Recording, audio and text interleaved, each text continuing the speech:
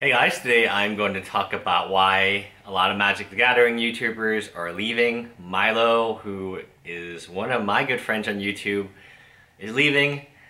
His channel is excellent. I would definitely tell you to check it out, but you know, he had over 10,000 subscribers and he just chose to leave, and I know why he chose to do it because it's the same things that I think about as well.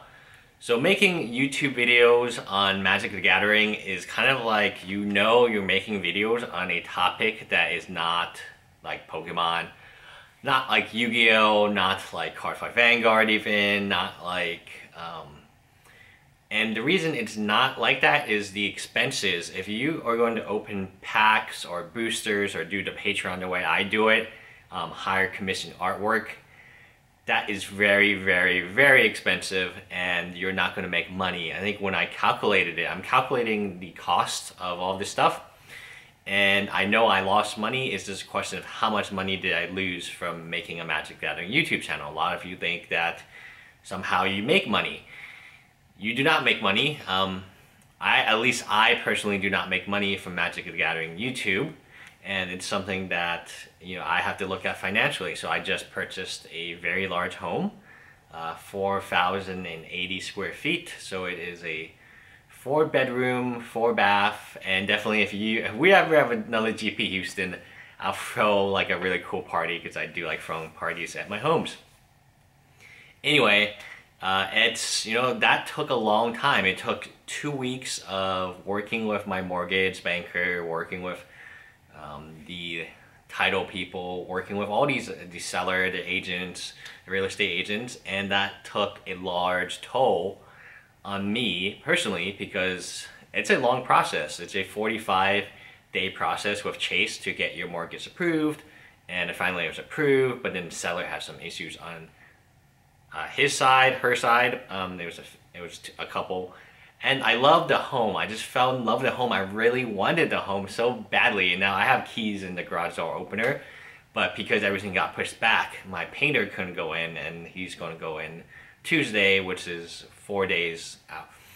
Anyway, I have to get a painter. I actually was talking to Ashley Froberg about, I think her brother is a interior designer, which is really cool, and I am looking for one of them.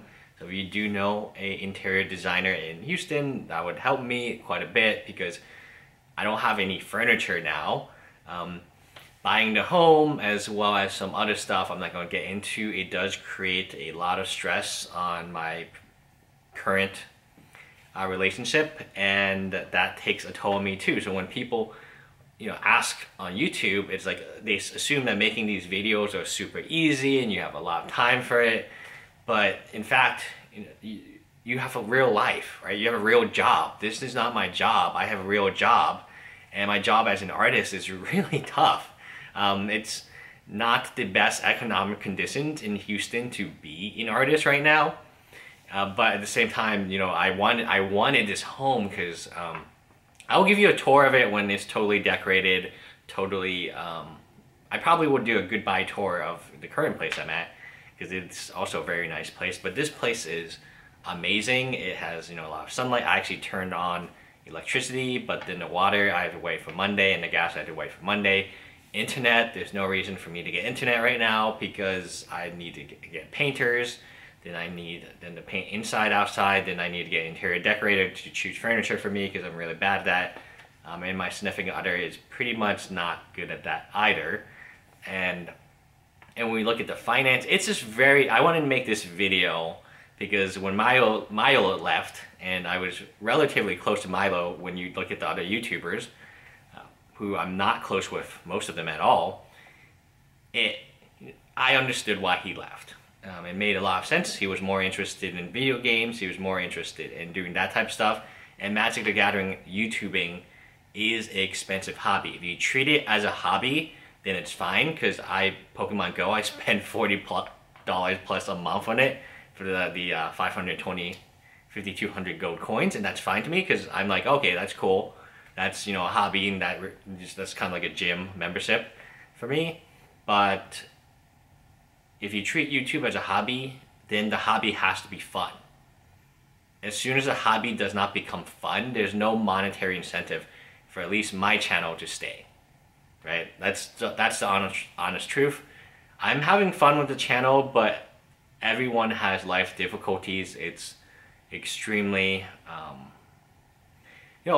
mean, I'll be honest, like, the relationship with me and my significant other is not the greatest right now because of, and you can point to, oh, we're moving into a new home, we're moving out of a home, which is also a lot of, expenses on that. We have to cut back a little bit. She is a student.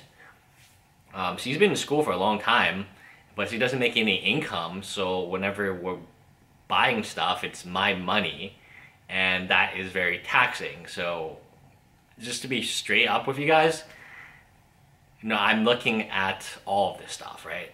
I'm looking at my Magic YouTube channel and seeing how much it actually costs, because I don't know how much it cost. And I should know soon. Anyway, bye guys.